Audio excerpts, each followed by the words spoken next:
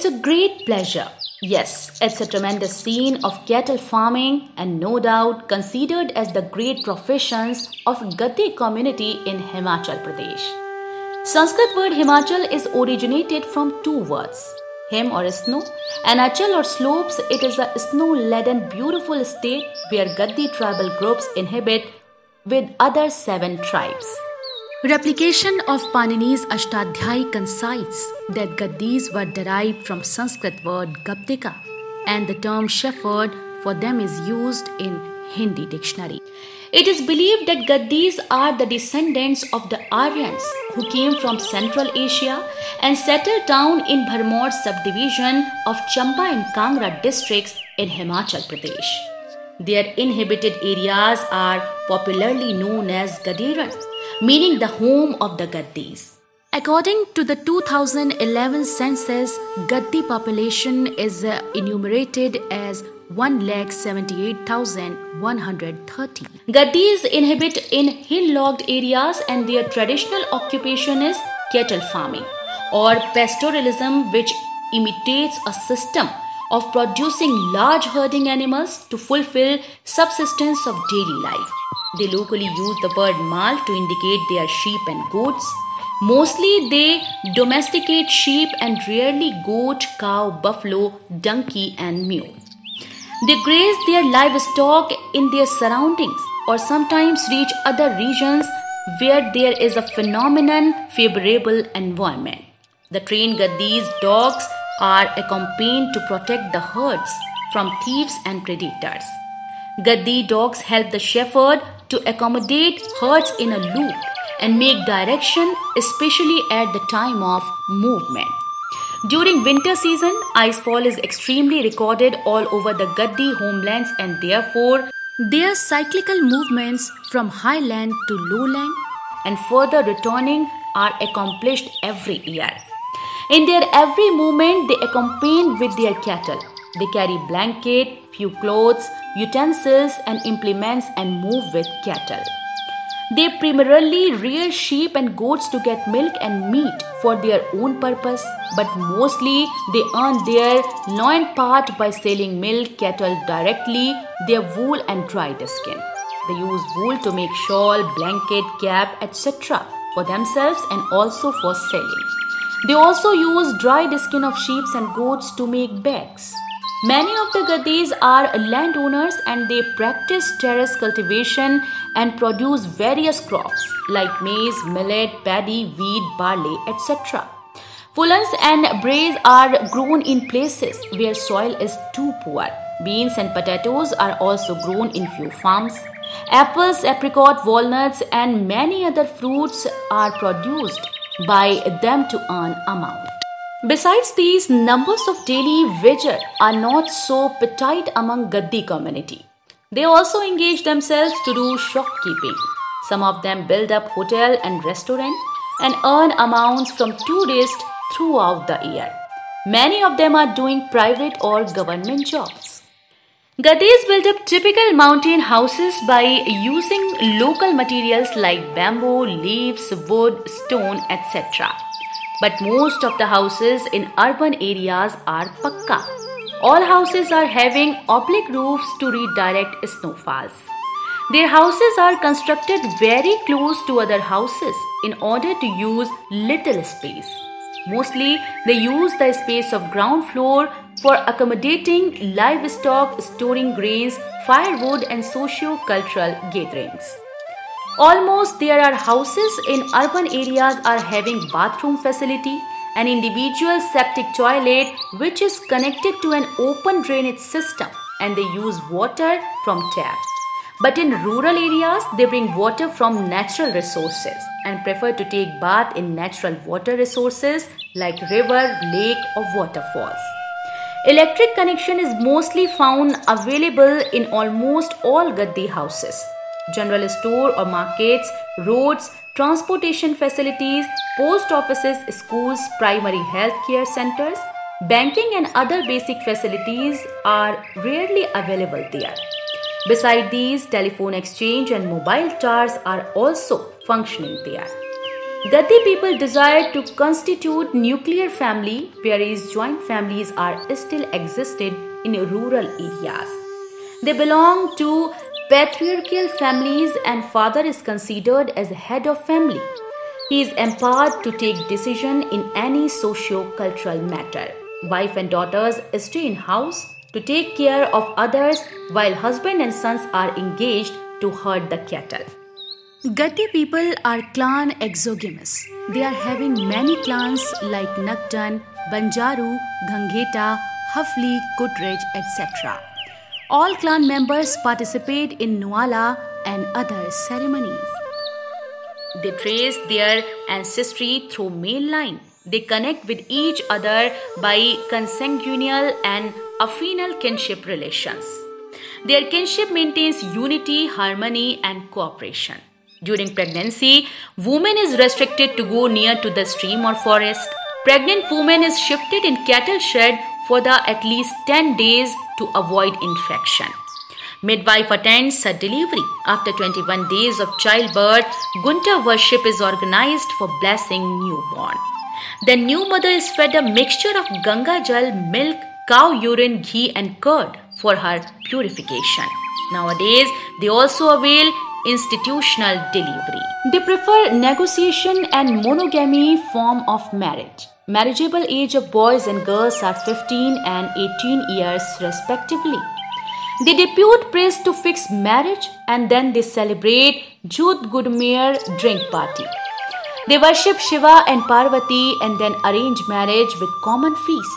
They commonly practice Bata Sata or marriage by exchange. In a special case, they are permitted to remarry. Both levirate and sororate marriages is permitted there. Divorce is rarely practiced among them.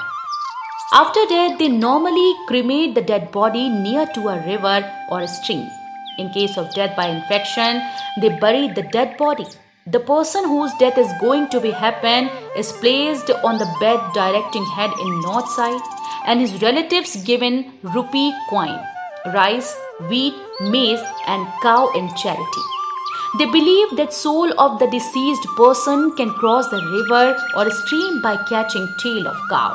They sacrifice goat on 13th day after death. The inheritance of property known as Manda passed through male line in accordance with their norms. Daughter has no right to get share of immovable properties of her father. But nowadays, their traditional norms are being changed and in some cases, daughters inherit properties of the deceased father. Status of Gaddi women are almost equal to men. During their childhood, there is no any discrimination in the issue of their rearing, fooding, clothing and schooling. But their marriage is performed at the early age. After marriage, they are to shift to the in-laws' families. Gaddi women are also restricted to participate in few religious activities. They are not allowed to be member in village council. But nowadays, the educated women are mostly doing jobs. They rarely speak their own Gaddi or Gaddiki dialect and use Takri for writing. It is known that Takri was an official script of North and Northwest India from 17th to 20th centuries. Nowadays, Gaddi people rarely speak in Gaddi, which is an endangered situation stated by UNESCO. They speak in Hindi and Devanagari is used for writing. Their diet includes maize, bread and pulses, babru, mithuru, chuk, etc. Their traditional foods are simply prepared by using vegetables, fruits, legumes, nuts, seeds and curd. They collect edible plants, stems, leaves, tubers and fruits from their nearest forest. As non-vegetable items, they consume egg, fish, dried fish and meat. They drink lugdi, guranji and chhol, especially at festival seasons. They use their traditional implements such as spade, plow and jaljanga, kale, axe, sickle, etc. for agriculture purpose. The pastorals use big scissor and knife to cut the wolves and sheep. They use utensils for eating food called tamsa and for cooking kadhai, patila and others. Gaddis use bamboo made a special type of cylinder-shaped basket to collect food materials. Earthman utensils are still existed in rural areas. Men usually wear ghagra, chola and pajama. They put on muffler, woolen belt and Himachali topi. Women wear cholu, doru, choli and rida. They also use sweater and shawl. At the time of weddings, groom wears lancha, pajama and gaddi sehra. Bride wears lanchadi, cholu, doru, ridas, etc. Gaddi women use gold or silver made ornaments like dhor, kante, chatta, chandrahar, anguthi, chidi and kulu. And men wear necklace, finger ring, etc. Different traditional dances like dhangi, dori, gurai, dandra, others are performed by Gaddis in several occasions. Their women perform dandra and nachong dances, while Ainchli is performed by men in wedding. They also perform Chatradi Jatar mask dance. They sing various folk songs like Suni, Bhonku, Folmu, Ranju and Druna with Turi, Dhol, Basuri, Nagfini, Karnal and Kansi musical instrument. Many of Gaddi people are much experienced to draw the walls of their houses, make rangoli on their courtyard, create colorful pictures such as flowers, plants, birds, animals, mountains, etc.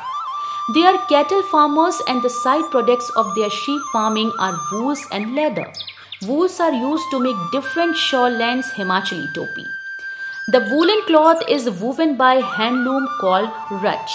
They use skins to make shoes and bags. They participate in Minjar, Bharmor, Nalwari cattle fair, Sui Mela, etc.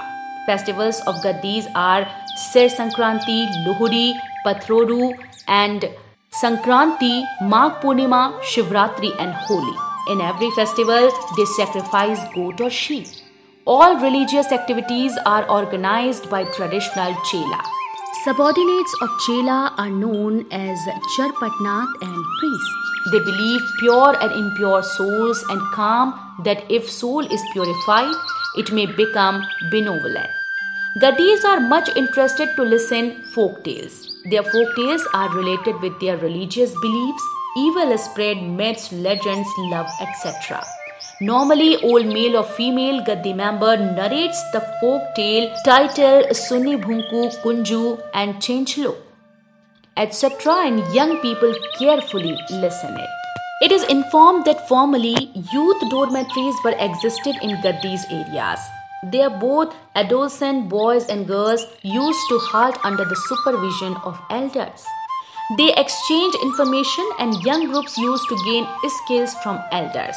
But nowadays, youth dormitories are declining to defunct with the advent of modern educational institutions. Gaddi people understand the importance of environment and therefore they do not hunt any animal or cut down the trees. They collect only the dried woods for fueling. They preserve water by preparing small water bodies. Their large participations are accomplished in plantation programs, which are organized every year by different organizations.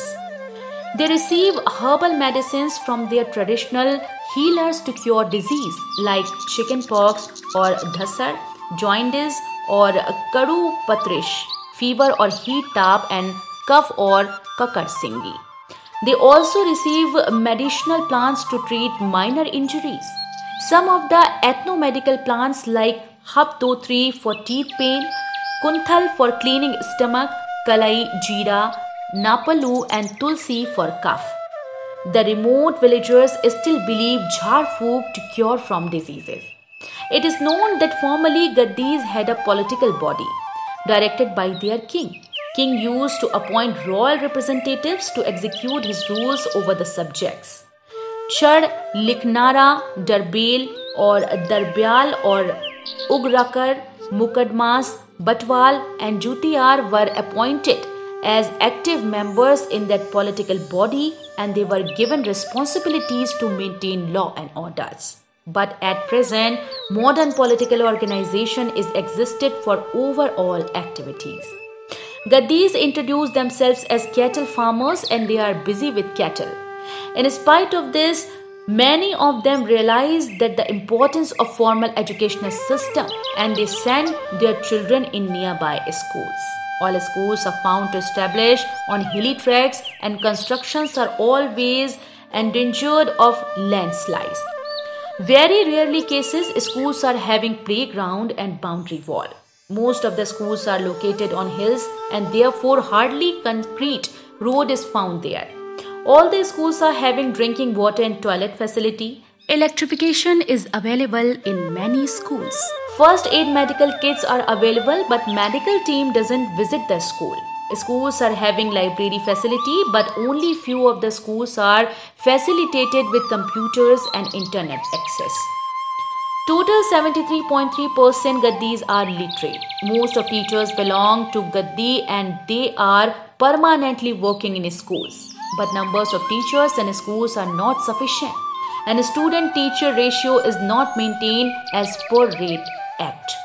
In some schools, numbers of teachers are not enough in there. Local educated people are teaching with lump sum amount. Teachers mostly use Hindi for classroom transaction.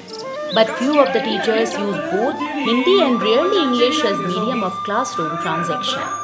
They also use their local dialect if there is any understanding problem of students. But all their textbooks are written both in Hindi and English languages.